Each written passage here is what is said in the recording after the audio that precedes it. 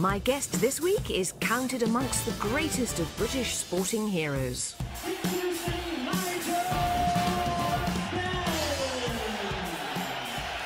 Known as the Dark Destroyer, he was a two-time world champion, and in a glittering career, he first put on his boxing gloves when he was serving for the Royal Regiment of Fusiliers. Nigel Benn went on to win 42 out of 48 of his professional fights. 35 of those victories were knockouts.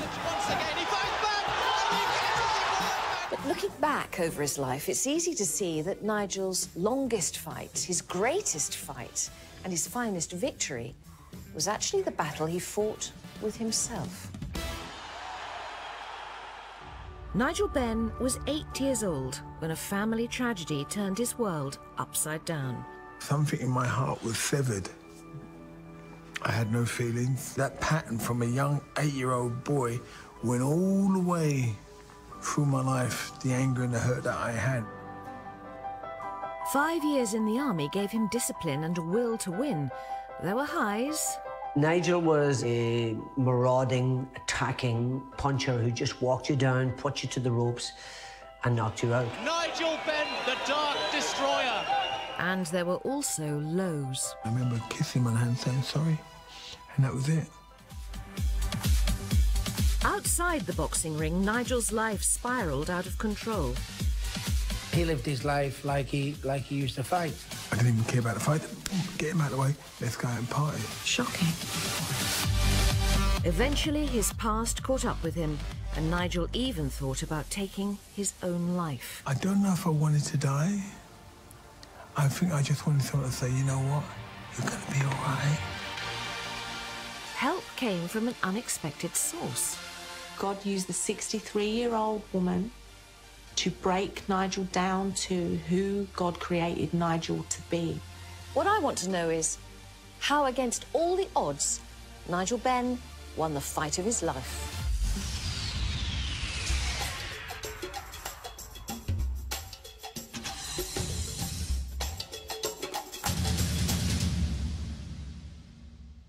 Is this bringing back memories? Although, actually, this was your club, wasn't it? But not this building? Yeah, this is where I really started boxing, with that West Ham. It's got so much character, got so much history as well.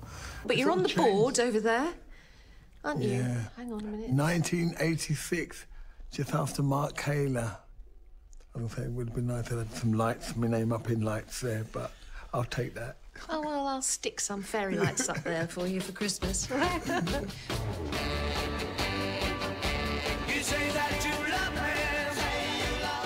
Nigel Gregory Benn was born on the 22nd of January 1964 in Ilford, Essex, to parents Dixon and Mina, who came to England from Barbados in the mid-1950s with their growing family, all boys. So what was family like when you were growing up in a house full of 7 boys? Your mum was the only woman? Mum was the only woman that she wanted a girl so badly. From the top, Andy, Dermot, John, Danny, Mark, Nigel and Tony. Nigel being the second from youngest, obviously we looked after him, you know what I mean? But after a certain amount of years, he looked after himself, you know? That's the type of chap he was, you know? Yeah, we just had fisticuffs amongst each other, but being honest with you, it was the best time of my life. We never had much. Because I was going in the car and said, Mum, we ain't got no food. And she'd come out for a Bajan accent. What do you mean you ain't got no food? And she would knock something up, thinking, wow, that was great. What sort of mum was she? Mum was good. Mum was all right. Mum, oh, if I was naughty, you say, you wait till I tell your dad. Oh, no, what do you want me to clean up, Mum? What do you want me to do, to wash it up? Or whatever, but Mum was good. So, Mum but was your good. father was the disciplinarian? My dad was disciplined. But he was fair. But the minute you stepped out of line, he come down near heavy. I know my dad loved me very much. Out of all these 7 boys, we were the closest. Were you? Absolutely. But in 1972, Nigel's parents were faced with devastating news, which they had to break to the rest of the family. All I remember, it was about I think about 4 or 5 o'clock in the morning. And I remember hearing my mum screaming, he's dead, he's dead, he's dead. I was 8 years old, I didn't understand what dead was. Mum and Dad got us into the room, woke us all up, and literally said, your brother won't be coming home again. And we said, what do you mean he won't be coming home again? I said, he's dead, you know, and yeah, that was about it really, you know, and that's what I remembered. I was only 11, 12, and our biggest brother was our hero. He looked after us, you know. And the house is like police cars were flashing outside, the lights and all that. And then I found out my brother was killed by racists. By racists? Yeah, he was pushed through a window, cut his groin and bled to death. Nigel believes his brother was murdered, but nothing was ever proved beyond the bare facts. Andy fell from an upstairs window onto a glass roof. How old was he? He was 17. Back then, you think, well, when you're 18, you're like a man. And now that I'm 52, nearly 53, I think he was just a little boy. Because he's the only one that came from Barbados. All my other brothers were all born in England. He was the only one. So it was really really telling time for Mum and Dad. Because they seemed like they brought him all the way from Barbados, brought him to England. To die? And he died. So it was really hard for them. Yeah. And it was hard for the family because no one talked about it for many, many years until we were all adults. No one ever talked about it. It was tough. It was a tough 5, 6 years just getting over it, you know. Even now, it's still, you know, still get emotional. Yeah.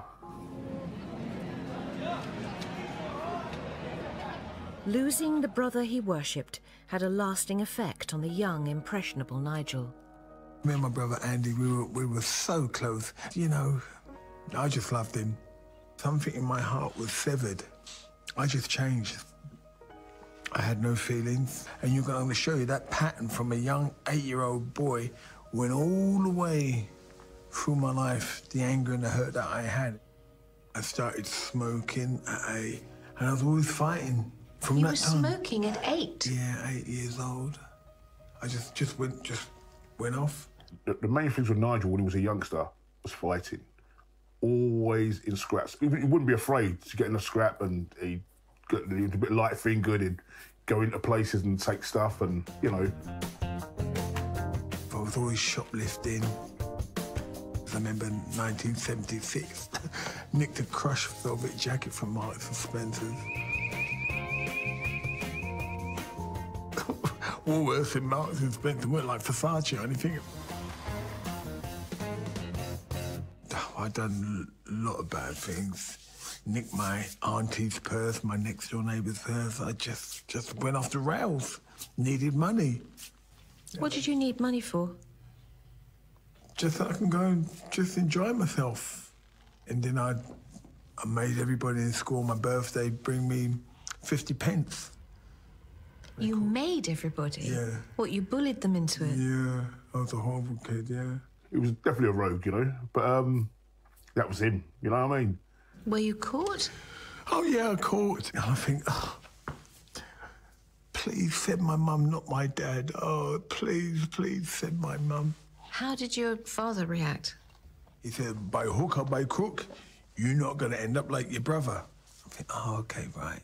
Not end up dead like Andy? Yeah. And I was going that way. I think what he was trying to do is try to steer me the other way. Was there much church in your life? No church at all. Yeah, not my cup of tea. So at that time, God wasn't present in your life? No, not at all. He was around me, but I didn't know him. Not at all. No, no. Far from it. I was more in the other corner. By far, more in the other corner. As Nigel reached 16, his parents were at the end of their tether. They turned to one of their older sons, John, for help with the tearaway teenager. My brother John was in the army. Was he? And John used to walk down our road in his uniform, he'd looking immaculate. It was like a fanfare. It was like, well, look, here comes John. It was like that. Everything about him was just loved to just want to be like John. John was serving overseas when he received a desperate phone call from his mum. I could tell in her voice that something weren't right, and she said, John, do me a big favour. She said, have a word with Nigel, get him in the army, because I can see him killing somebody or getting killed or being put in prison. Please have a word with him and get him in the army. I said, Mum, don't worry, when I'm on leave next time, I'll have a chat with him. And so Nigel joined the Royal Regiment of Fusiliers, 1st Battalion, and reported for his initial 18-week training. Now, the objective of your training is to transform you from the soft life of a civilian into a robust fighting man. Oh, wow. Left, right, left, right, left. Basic training, mate. It was like, I can't say what they used to say to you. Stand at attention when you speak to me. I mean, screaming in your ears. Sit down. Screaming, tipping you up in the bed. Wakey, wakey, rise and shine. Let's be having you. Oh, Mum. How old were you then? I was 17. And I would not change it for anything because I learned so much about myself. Because at that time, Rocky was out. We would be running in the snow, the sleet would be bouncing off us. Yeah, I'm a he-man, you know? You just like, nothing could affect you because it just changed my mentality. If I didn't join the army, I don't know where I would be. For me, joining the army, it was the best move I ever done. It gave me that discipline, that determination and will to win. So the anger you had from Andy's death and all of those troubled teenage years was being exhausted, really, by this? No, it's just in the back. Just left in It's just in the back at this present moment because I'm learning something. What was going on before back in Ilford is, I can't even think about that now. I have not got time to think about what was going on. The anger from what happened to my brother is still in me, and it's going to carry me through a lot of the arenas that I'm going to go through now. During his time in the army, Nigel was sent on operational tour to Germany, where his brother John was also stationed. He was a boxer, wasn't he, in the army? Yes. Is that what led you into boxing? No, it was already in me. I was always street fighting anyway. Without gloves? Yeah, without gloves, and yeah, no, that was already in me because I did martial arts. I was always into contact sports. Nigel took every opportunity the army offered to develop his boxing skills. This is not come dancing. You're allowed to hit. Bell! But it wasn't just a passion for fighting that kept him in the ring. If you're good at sport in the army, they take good care of you. Really take good care of you. He boxed because he could get away with murder. We didn't wear uniform. We didn't do any duties. And we were treated like kings, basically. And I think that's why he done it more for that than actually the love of boxing, to be honest with you. Instead of me getting out of my bed at 4:45 in the morning, I'm getting out of my bed at 9 o'clock. While they're all having slops and all that, I'm having steak and salad. That was a good incentive, wasn't it? Absolutely. Whatever the motives behind his army boxing, he proved to be a formidable opponent. When did you know that you were really good at boxing? I didn't. Really? I didn't. How many wins had you had in the army? All. All of them? Yeah, didn't lose one. So how many fights was that? About 50. When his time in the army came to an end, Nigel returned to London. He continued to box, but he also had bills to pay. I come up with an exemplary record, so I had no problem getting a job. I was a store detective in Woolworths, where I used to shoplift. His ambitions in life were modest. I just wanted a terrace house like my dad, because I thought my dad had made it. And be one better than my dad, I'd have a BMW. That's all I wanted. I just wanted a terrace house like my dad. I didn't want nothing much, just like my dad. After store detective work, Nigel switched to armoured van security and discovered that even after 4 years of army discipline, temptation wasn't far away. So you were doing cash in transit in the vans? And the thoughts that going through, sitting on like 500,000. How can I get this out? Did you? You were tempted? Of course I was. Did you have a plan, though, in your head? Did you think... Yes. Wouldn't have worked, but... we would have blown the van up. The money would have just been left in. The top would have been open. You know, you had plans. Wishful thinking. Nigel's plans now included another person in his life. Tell me about meeting Sharon, your first wife. Yeah, me and Sharon, yeah. Oh, don't throw me there. Yeah, me and Sharon, yeah, we got on really well. We got on really well in the beginning. Yeah. Well, you were very young, both of you, for a start. We were young, and I think me and my wife, my first wife, we weren't meant to be. No. We weren't meant to be. And that's no disrespect to her. We just didn't know how to love one another. We had three beautiful kids, Dominic, Sade, and Renee. Nigel was working full-time to support his family, but he was also making a name for himself in boxing's amateur ranks. Nigel Benn comes from Mark Kaler's old club. Well, the man he has to beat is Gloucester's Johnny Melfar. After knocking out 24 of his 28 opponents, he beat Johnny Melfar in 1986 to become amateur boxing's middleweight champion. Another chance of looking at it here. Benn seems to me to be immensely strong. The following year, his life changed when he turned professional. Your first professional fight, obviously you remember that. Graham Ahmed and Festival Hall in Croydon. Was that a good purse to start with? Oh, no, I only started off on like £1,000. But to me, and I can remember signing on at 16. I remember it today, if it was like yesterday, I was getting £36.40 every 2 weeks. Yes. I remember that. It's like God's always reminded me, yeah, remember where you come from, you're £36.40 every 2 weeks. Yes. Then all of a sudden it was like getting £1,000. Wow, I get £1,000 for knocking. And then it just went from like 5, 15, 50, 100, 400, and so on. Wow. Money was just coming in. From every fight? Yeah.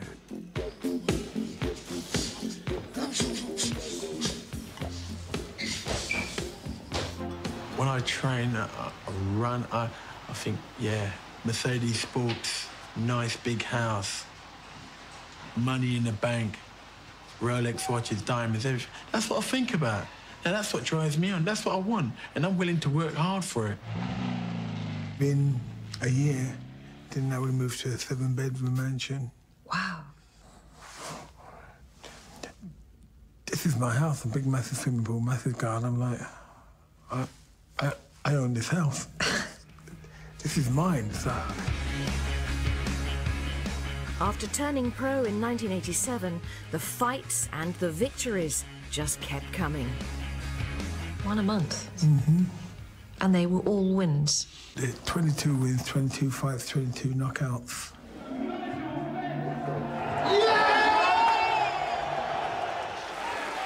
In April 1988, less than a year after his first professional fight, Nigel won the Commonwealth middleweight title and a formidable nickname.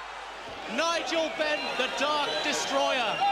Quite probably one of the most popular boxers in the country at the moment. And this is a moment, really, when your celebrity life's really kicked in. Excelling, yeah. From that time, once I got that belt around my waist, that was it.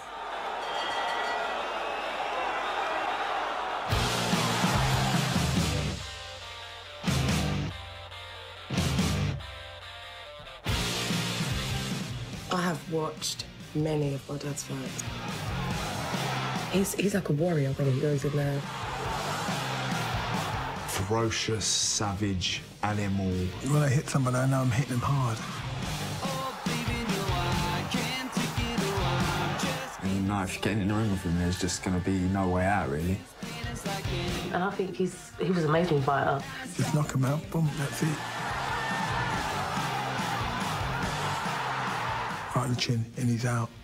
I think if I weren't related to Dad and I just saw him back in his boxing days, I'd be terrified of him. Terrified.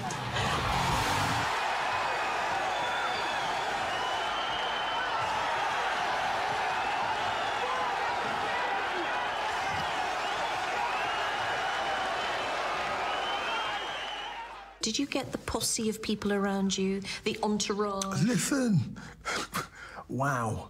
Yeah? They just come out from everywhere. And you know what it is? It was like, wherever I went, I had an entourage. How many? We'd have a posse of bullheads. You know what bullheads are? Massive bodybuilders all around us, but all like pals. All pals. And we'd like take over a club for like, we've done this for about 10 years.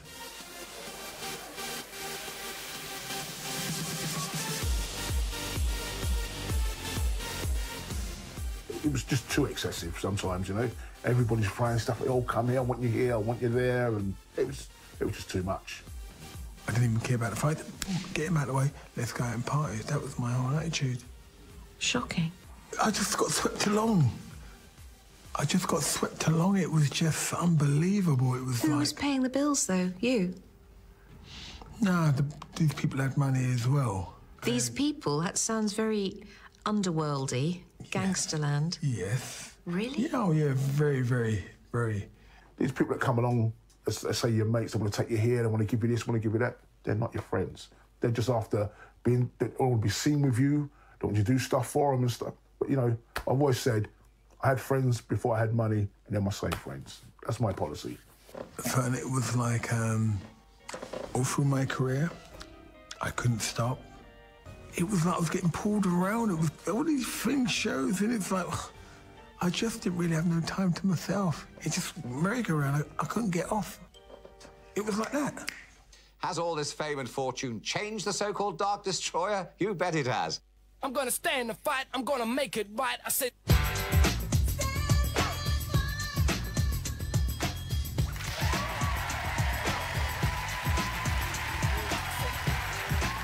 Nigel Benn!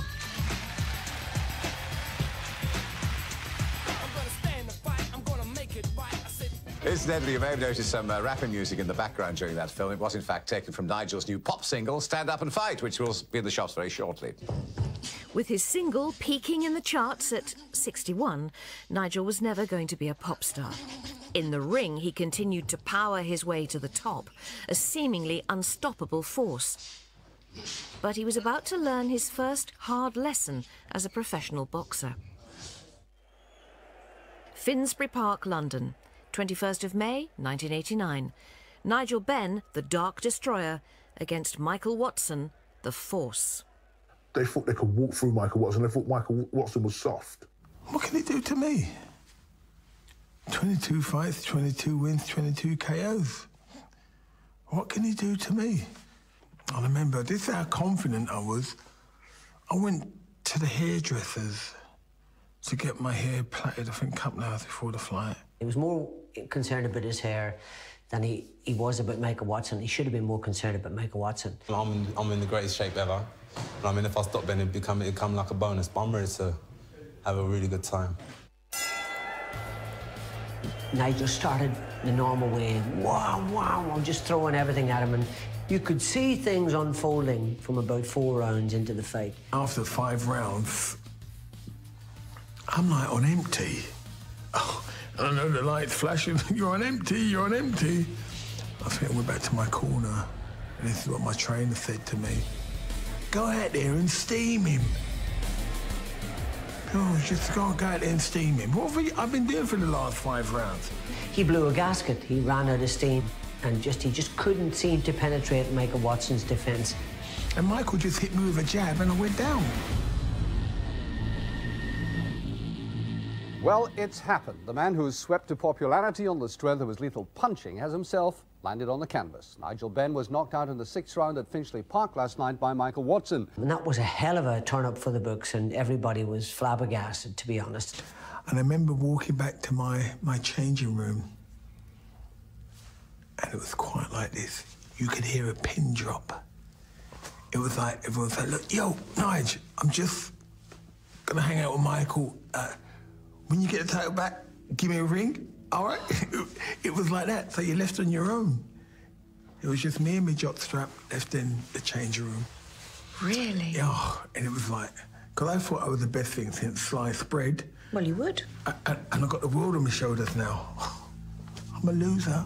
I can't. That was it. All the negative thoughts started coming back, taking over.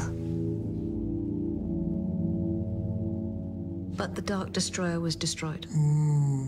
Oof. No, it wasn't destroyed. It's just lost. Yeah, because I come back. All right. All right, because you've got to get this right, because I came back. If I was destroyed, that means I would have gone for good. Yeah, well, but you lost, unfortunately, your title. Yes, it was my first defeat. That was the first time Nigel had to come to terms with the fact, well, I am vulnerable, I am beatable, I am human. The Michael Watson fight was Nigel's wake-up call. Am I going to make it? Am I really as good as what I think I am? I had to go away. With his whole career at stake, Nigel headed across the Atlantic to the gym where Muhammad Ali himself had trained, 5th Street Gym, Miami Beach, known as the University of Boxing. I went and bettered myself because I know there was more in me. I just needed to learn my trade and how to pace it, because I never knew how to pace. I only had one gear, first gear. You did pretty well, though, with only one gear. Yeah. You did. But you know what? That was what was in me. That's what was in me. I want to know, can I do 10 rounds? Because I've never done 10 rounds before. 6 rounds was like really maximum with Michael Watson. And I was exhausted. I think, well, can I do 10 rounds? In Miami, Nigel went back to basics. He was honing his skills, training 3 times a day and sparring with top fighters. In 5th Street Gym, some guys used to bang, bang, bang, bang, bang, knock my headgear flying. I think, oh, really, Lord? You just break my leg so I ain't got to come in sparring. That was my attitude. I hated sparring because I didn't understand him. But then after about 3 months, I understand their culture. And eventually, no one wanted to spar with me. So it was building your stamina. Yeah, absolutely, absolutely. So I know how to go through the gears. Now I've got 2nd, I've got 3rd, it's got 4th, I'll tell you what, this one's got 5th as well. I never knew how to do that before. So Miami was the place? Absolutely. With renewed confidence, Nigel won his next 5 fights, and in April 1990 beat Doug DeWitt to win his first world title. Congratulations and welcome to the WBO middleweight champ of the world, Nigel Benn.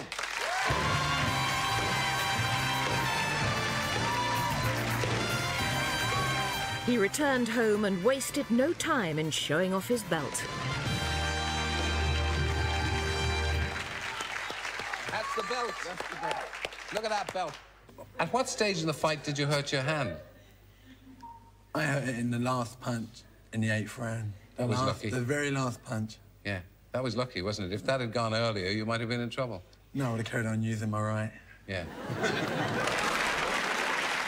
Nigel didn't have long to bask in the glory of his world title. Someone else was after his belt. A fellow Brit who would become his greatest rival. When did you first hear the name Chris Eubank? I don't know, it was so funny. It was like, where did he come from? Eubank had done, you know, he had a couple of fights, but he really wasn't a big name. And suddenly he came in and with all this arrogance and brashness and said, I'm going to beat you. I'm going to wipe the floor with you. Christopher Livingston Eubank had also trained in the States. He'd never lost a fight. But it was his flamboyant persona outside the ring that was really getting him noticed. Who's this man with joppers, a monocle and a cane, and with a list worse than mine? I don't know where he comes. He's a sharp dresser. I thought, I don't know where he come from. He just like was there. He's just like, we were just so different. And it was like, you know, he was just looking down at everyone, he just thought he was better than everybody. It was just the way he was. So he genuinely got under your skin? Oh, big time. And I'd want to jump on him and fight him, for real. There was no playing around with me and him. There was no playing around with me and him. Nigel hated the man, passionately. Well, let's make sure the fight takes place by signing the contract right now. Christopher? I have to say, there seems an element of genuine hate between these two, Ambrose. For sure. I have nothing to say to Nigel. I find the man intolerable in that he's so wild. I have no time for such people. He has no class as far as I see it. It was fantastic. It was just great. And, you know, you don't get those type of rivalries. And it was just great to watch. I personally do hate him. So is there any point to me asking you to shake hands after signing the contract? No. Chris Eubank with his molecule and his walking stick, and Nigel just wanting to tear everyone limb from limb, you know. So, you know, you need them rivalries in boxing. That's what makes the sport. 18th of November 1990, the NEC Birmingham. Eubank, the unbeaten fighter. Benn, with a reputation for knocking people out.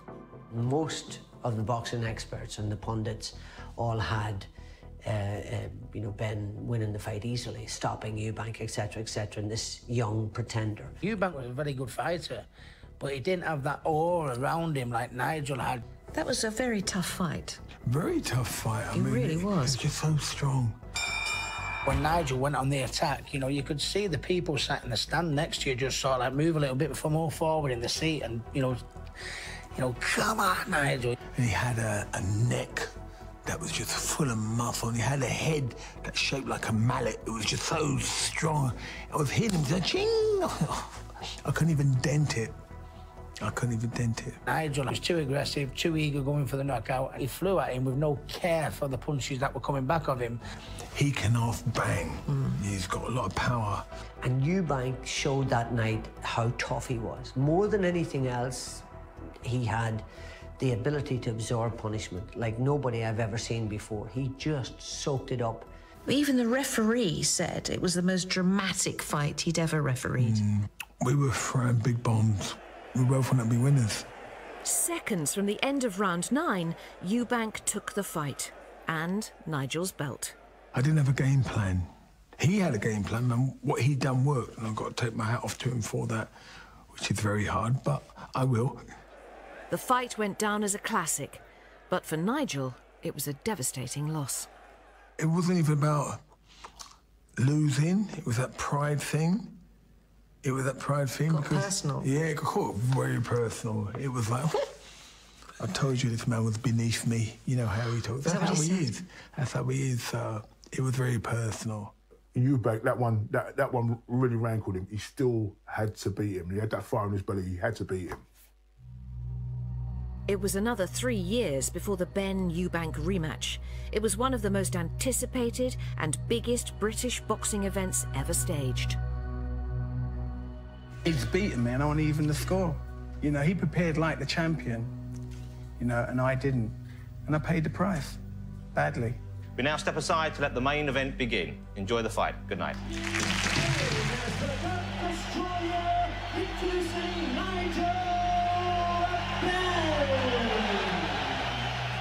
I remember I saved up, I think I paid £70 for my ticket. It really did stoke up the nation. Everybody seemed to have watched it. Yeah. 500 million people worldwide. Yeah. £70, you mean I was only about 15 or something like that. We made $1 million each. Did you? Yes. In that one fight? Yeah, in that one fight. One fight, yeah. £70 here, I thought I'm going to have a belching seat here, I'm going to see every punch, and it wasn't. It was at the back, I needed binoculars. They were just like two little, you know, 1p pieces in the ring. But just the atmosphere. You know, Nigel went in there, you know, he was so aggressive and he put his heart on his sleeve and he went for the knockout. I think most people thought that Nigel did the better work by maybe a round or two. Oh, now it's really livening up now, and it had to do that. Everyone thought I won, but I got a point deducted because they said I hit him low. Oh, yes, another low punch there. I think he might take a point away there. But if you see him, he actually wears his shorts up to here, it's not on his belly button. After a thrilling final round, the bout was declared a draw. It wasn't a bad decision, you know, because it was that close. This fight was a very close fight, and I had it a draw. I still won it anyway, but it went down as a draw, so I take it as a draw. Nigel was now a national celebrity. Can you repeat that, please? Outside the ring, he was about to meet his match. Hi, my name's Caroline and I met Nigel in a nightclub. Although I didn't know who he was, I thought he was a real knockout. I saw him across, like, the dance floor, if you like, and I noticed his eyes. So I thought, wow, he's got very nice eyes. And when I saw it, I actually gave her a rose. Oh. I gave her a rose. So it's quite romantic, but I lost the rose. Caroline was like me. We just loved the rave music at the time. We just like clubbing, both of us, and we talked for hours, and then we were on the phone all the time. She didn't know who I was. I think, looking back, that possibly interested him because I was not in his face. I was not all over Nigel. I'm trying to be like, I'm trying to kiss her and all that. She's no, what are you doing? Because I've always had that with other women. I was very forward about it. She said, no, none of that. I definitely was not interested in Nigel Benn, the celebrity, if you like. I mean, I don't even know if he really was a celebrity when I met him. So I still, you know, we just got on. We just laughed, and we were more friends, which was more important than anything else. When she found out who I was, she kept me quiet for 2 years. She kept me quiet for 2 years. So nobody knew she was seeing you? No one knew she was seeing me, because my name was Rob. Oh, no, that is so embarrassing.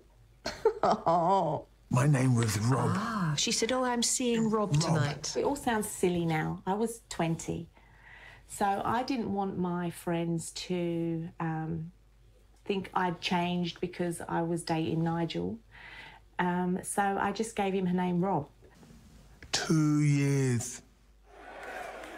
Caroline hid her relationship with Nigel, but she made no secret of her feelings about his job in the ring. I couldn't bear to watch Nigel fight, but I would go to the fights and I'd sit front row or wherever they'd sit me, but I didn't actually ever watch the fight. I'd be looking down or have something in my hand the whole time. I'd go in case anything ever happened. And something did happen. On the 25th of February, 1995, Caroline had a ringside seat for Nigel's fight against the American Gerald McClellan, known as the G-Man. And McClellan was the bookmaker's favourite. At that time, McClellan was just knocking people out left, right and centre. I've been watching him for 5 years, and I thought to myself, this guy's going to be like one of the superstars. He's a tough guy. Yeah. Gerald McClellan, the mini Mike Tyson. And everyone had me to be knocked out within round 1 to round 3. From the Sun, the Mirror, Today, the Telegraph, the Observer, every single one. I was annoyed. Yeah. I always knew Nigel had a chance, but I couldn't see him beating a guy. Even brother John was nervous about Nigel getting hurt. I'm going to be straight with you. I remember about a week before the fight, I went to Nigel and said, Nigel, do yourself a favour, Nigel, give your belt up. Nigel turned around to me, give me such, he went, you know something, John? Not a hope in hell. I looked at him, I thought, well, I didn't have no fear at all. Absolutely no fear whatsoever. The day of that fight, the whole day I had a headache. I was just stressed out, absolutely stressed out. The atmosphere was evil and the people were just wanting to see blood. He hit me And then he hit me again, but I felt all the ligaments in my neck just stretched and I went out. He knocked me out the ring, out on the canvas. Boom, boom, bang. Nigel's gone. He's gone, his face, he's cut his face, his cheeks cut, and he's knocked him straight through the rope. Absolutely gone. He did. He followed onto the table where all the commentators were, so we pushed him back in again. I mean, he just bashed the granny out of me the first round. But this is what happened. Now, something in my subconscious, I don't know what's gone on. Because after that, you watch the second round, I'm chasing him around. He just gave me a good hiding in the first round, but now I'm chasing him around. He rose from the ashes, and what a performance. It's something inside me that I didn't even know existed. The amount of bravery and the guts that he showed was remarkable. I could hear the power in the punches. It was unbelievable. One of the best performances by a British fighter of all time. The fight ended in round 10 when McClellan dropped to one knee. What happened next turned what should have been a famous victory into tragedy.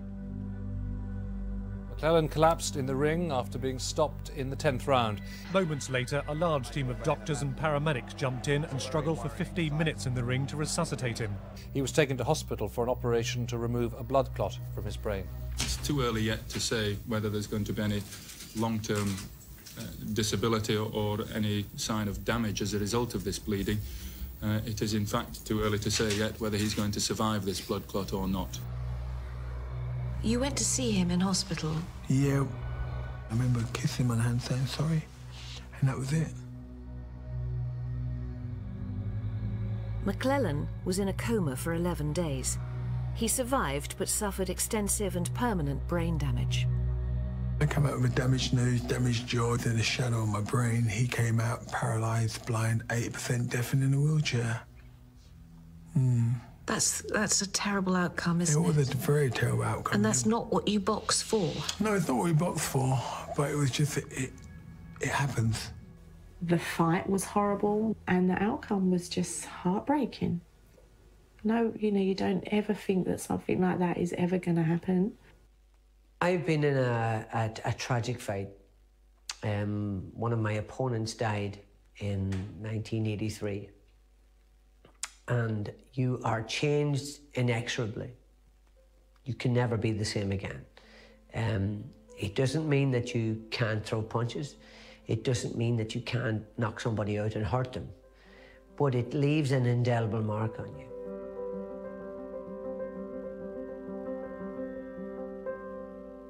Something in the back of your mind always makes you hesitate.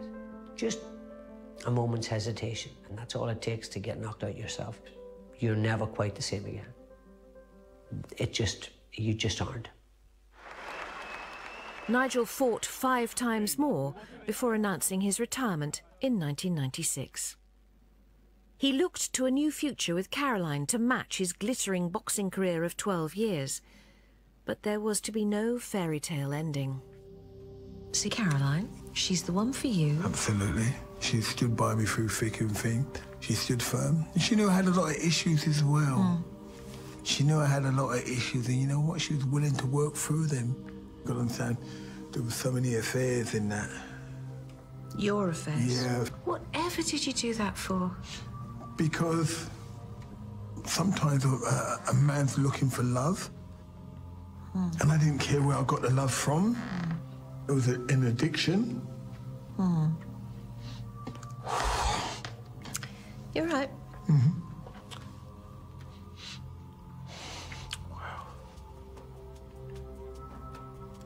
Just filling some kind of void in you? No, I don't think the void is not what I've gone through, it's what I've done. Because I couldn't do things right. I was struggling. I was hurting a woman I loved, and I didn't know how to break that. I was battling a lot of issues in my life. People think that I'm strong. I'm very weak. When yet another story came out in the newspapers about an affair, Caroline confronted Nigel. You and Caroline had a terrible row at home. Yeah, we had a terrible row. And I remember driving off in a black Grand Cherokee at a hose pipe. She tried to stop me and I was just crying. Tortured by guilt, Nigel drove to a quiet corner of Streatham Common. And I'm there, and I was crying. I don't know if I wanted to die. I think I just wanted someone to say, you know what, you're gonna be all right. And I remember driving home, and that was the lowest point of my life. Caroline was also struggling and feeling increasingly unable to cope. I'd dropped my children off to school and there was a group of mums outside, and I don't think they were gossiping, I just don't think they knew what to say to me. And I walked the kids into school and I came out, and for the first time, oddly, I'd noticed a big Church of England church opposite the school. And I sat at the back of this empty church for about 3 hours and I just cried. They weren't tears of feeling sorry for myself, because I'd passed that. They were tears of, I need help and I can't do this. And she went in there, she said, if you're real up there, you want to help me down there? And if you do, I'll worship you for the rest of my life. And I honestly heard, not an audible voice, but I heard God say to me, now you've come to me, I will help you. And I tell you, I felt like and we hear it, but I'd never heard this before. I felt like the biggest rucksack had been taken off my back. I drove home to Nigel and we hadn't spoke for weeks. The whole atmosphere in the house was horrible for weeks. I'm knocking on our door. Didn't even open it with the key, just banging on our door, and he opens the door and I said, Jesus said it's gonna be all right. And I'm like, oh, okay. Okay, all right, yeah, okay. And he looked at me like I was mad. And he actually looked at me with such fear of what have I done to her. I felt like, man, I've really ruined this girl because I didn't know who Jesus was. Didn't know who Jesus was because I was always in the other corner. I always get emotional when I speak about it because it's real. And then she'd go to church and I'll go to church with her and she'd lift up holy hands in praise God. And I'll be like, oh, that's what, oh, okay, yeah. Oh, just doing what she's doing. I thought, she's a Christian, I must be a Christian. But it doesn't work like that. I think in the beginning, Nigel wanted to make the marriage work, so he just plodded along. So he just came to church. I'd read my Bible to him. I didn't understand what I was reading, but I'd keep reading, and it obviously wasn't real to him then, at that moment. I was just following my wife, but didn't understand what it really meant. In 2000, Nigel and Caroline moved with the family to Mallorca. They became friends with Cheryl, pastor of a church called the Vineyard. To all intents and purposes, their relationship seemed to be good, apparently. And they seemed to be people who knew and loved the Lord. But I have to be totally honest. I really did feel at that time that things were probably not as right as they should be.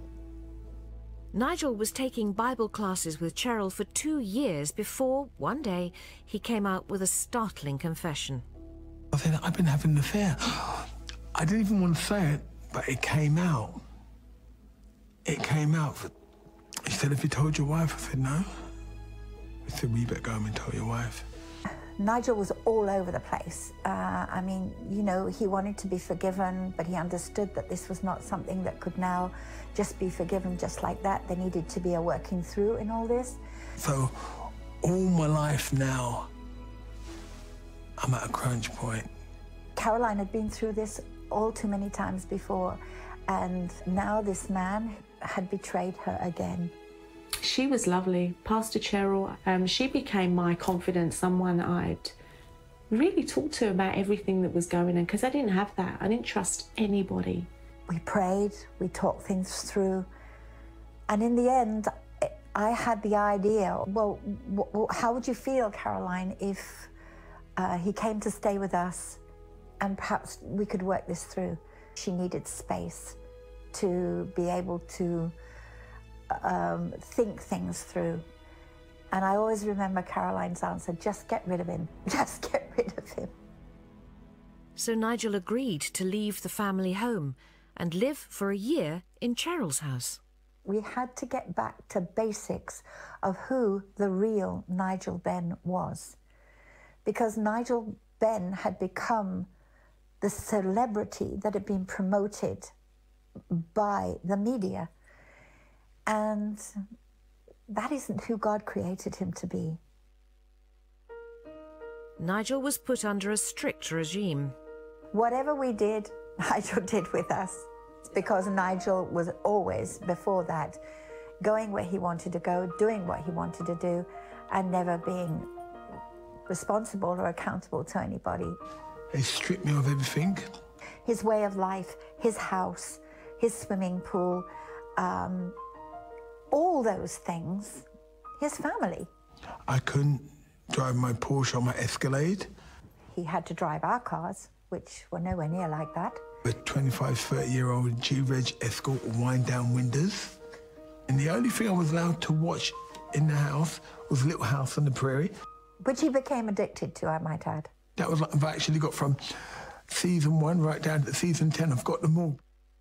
During that year, it was very tricky at times. I'm very volatile, and Nigel is also very volatile. And there were times when we were in disagreement. And it was like, how dare you? And I'd cry. I'd really cry. How dare you, Nigel? How dare you? Not too long ago, I was knocking people out for a living, and yet I was really, I don't know what happened for the whole year. I was just petrified. I was really scared. She's scared, yeah. And how amazing. Do you know, honestly, if God would have used a man, any man, Nigel would not have come under that authority or respect. So God used a 63-year-old woman to break Nigel down to who God created Nigel to be. It was like God took me back to school, but my whole life started changing. Now what I've done, I've accepted Jesus Christ as my Lord and Saviour. He's my role model. It says in James 1:26, if we say we abide in him, we ought to walk in the same manner as him. He's my role model, so I've got to walk like him. During that year, Nigel finally began to come to terms with the events that had changed his life, aged 8, the death of his brother. His brother's death was very, very profound in his life. And he needed to get rid of all that had happened to him as a child. And then, again, as a celebrity. So yes, he did. He needed to talk those things out. So everything about the issues with my brother was what I was really battling with. Wow, okay. And I was really angry for my brother. In James 1:20 talks about, be quick to listen and slow to speak, for the anger of man does not achieve the righteousness of God. Wow, so I think, okay, got to lose the anger. Then you go to Matthew 5, it says, if someone slaps you in the cheek, give him the other side also. I'm working on that one. I'm working. We're getting there. Nigel and Caroline left Mallorca in 2012 and have now settled in Australia. Nigel's wild past is behind him. As for boxing, he's now mentor to his son, Connor, who followed his father into the ring. He gives me advice on boxing, but he's more concerned about the partying, the drinking, the drugs, the girls. You know, our dad says, stay away from it, son. You know, it didn't benefit him in any way. His main thing that he always says is like, I've been there, done that, I don't want you to go down that path. So it's like, okay, Dad. Well, the Nigel I first knew was a rogue, womanizer, drinker. Now he's gone completely the other way. I never seen a man change so much. He is a better person, 10 times better person. He worked so hard. He really worked so hard to give us the best life. You know, what better man to have in my corner and tell me about my day-to-day life? You know, it's a blessing. He's just amazing. He is. He's my best friend. Your heart is clean, your faith is clearly pouring out of you. What's next? Well, what next now? Me and my wife, we do volunteer work at Hillsong Church in Australia. Now, Hillsong Church is colossal. Hillsong is a global church belonging to the Pentecostal tradition.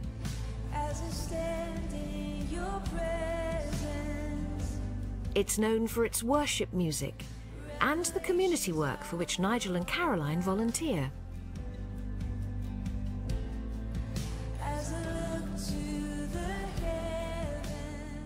And you know what it is? I have more enjoyment doing that than any world titles. I feel blessed, I feel honoured and privileged that God would use me to go and serve. And it's all about serving. And me and my wife love it. We come home and think, wow, that was a good day. Thank you, Jesus. So that's how blessed we feel. I'm doing that, because the other work was all about drugs, sex and rock and roll and everything, partying and all that. I'm glad I went through that to get where I am now. And that's who I am now. And what will you be doing for Christmas? What I do, and I just be spending time giving thanks and praise for what he's done in our life. He said, if you draw near to me, I will draw near to you. And so I stand close to him. Once I'm close to him, I can't go wrong. Nigel, I'm going to give you a little Christmas present before you go. Thank you so much. You've given us a wonderful, wonderful conversation. This is for you. You're allowed to open it now. Have a look at it. It's sentimental. Oh, yeah. Shake it up. And what does it say on it? It says peace. That surpasses all understanding. Yes. His peace. Thank you very much. Oh, bless you. Happy Christmas to you and all your family. Yeah, thank you. That's brilliant. Have that in the Australian sunshine. That'd be beautiful. It.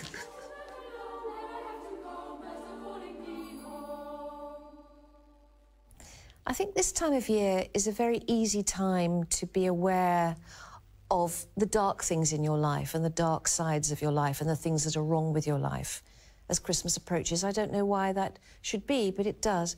So if you're someone who's facing problems going into Christmas and perhaps into the new year, hang on to what Nigel was talking about, because he has been to the depths. And look how happy and free and peaceful he is now.